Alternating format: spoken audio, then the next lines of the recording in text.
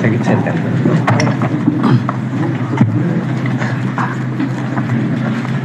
We believe no government can ever attain legitimacy without free, honest, and orderly elections conducted and supervised by a trustworthy, credible, truly impartial, and independent Commission on Elections. We believe that the government and the opposition are charged with historic responsibility to speed up all efforts towards political normality. The Filipino must return to the traditional mode of achieving national consensus through the ballot and not through the bullet. Against the advice of my family and well-meaning friends, I am willing to return to Manila to serve as presidential campaign manager if Mr. Marcos will allow me freedom of movement during the campaign period, or at the least, unhampered access to our people through the media from my cell should he choose to return me there. Our country has not had meaningful elections for the last 12 years, and we are hoping that this is the first step to return us to political normality, as I pointed out, where we can now all unite. Because if we can have an election that's free, honest, and orderly, then all of us will have to follow the winner and accept the verdict of the people.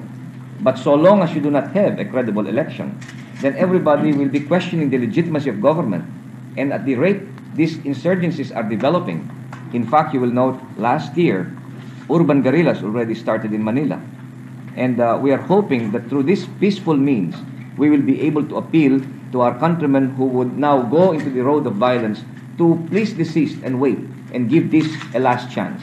Now, if we still cannot hold peaceful, orderly elections under Mr. Marcos, then we are afraid that the more radical elements in our community, those who are now already inclined to the use of violence because they have lost all hope in peaceful means, might just go ahead with their plans and then break our country asunder. For a man who has been in power for 16 years, with the entire military and government resources and personnel at his command, Mr. Marcos should show self-confidence, even nobility, by giving the opposition a sporting chance. After all, it is Mr. Marcos who wanted this election. It is he who needs legitimacy.